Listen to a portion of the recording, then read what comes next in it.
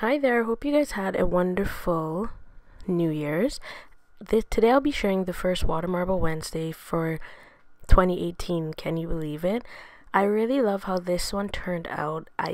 The colors are just so pretty together. To find out how I accomplished this look, keep on watching. As with most of my nail art, I'll be going in with 2 thin coats of Sinful color Snowy White as my base color. You don't necessarily have to use white, but I do like to use it because I find that it does help to make the colors pop more.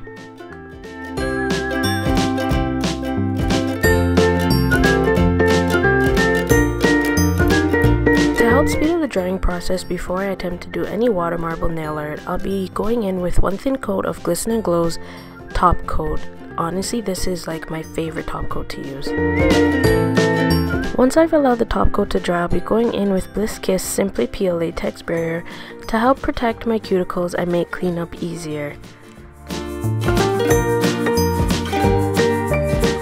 Next, I'll be going in with Bad Bitch Polishes Summer of '69, O.P.I's Girls Love Ponies, and along with another Bad Bitch Polish, Curve You, for this water marble nail art.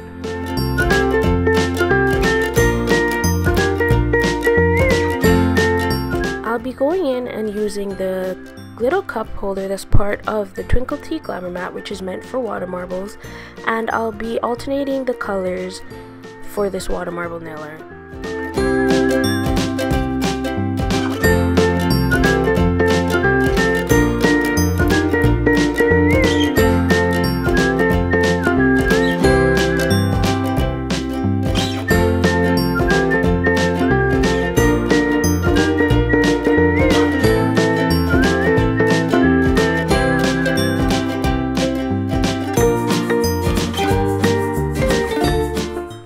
I'll be using my What's Up Nails Pure Color No. 7 water marble tool to create the pattern in the marble design. If you don't have this, you can also use a needle or even a toothpick to create your water marble design.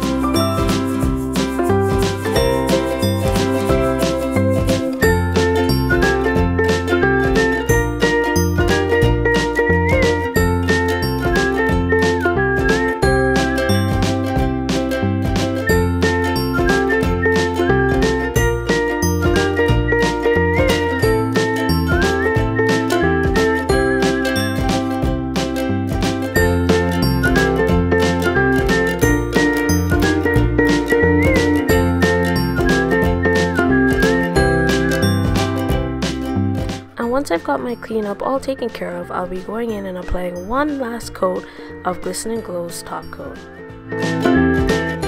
And that's it. I do hope that you guys enjoyed this tutorial as much as I did filming it, and I wanted to wish everyone a very joyous and prosperous 2018.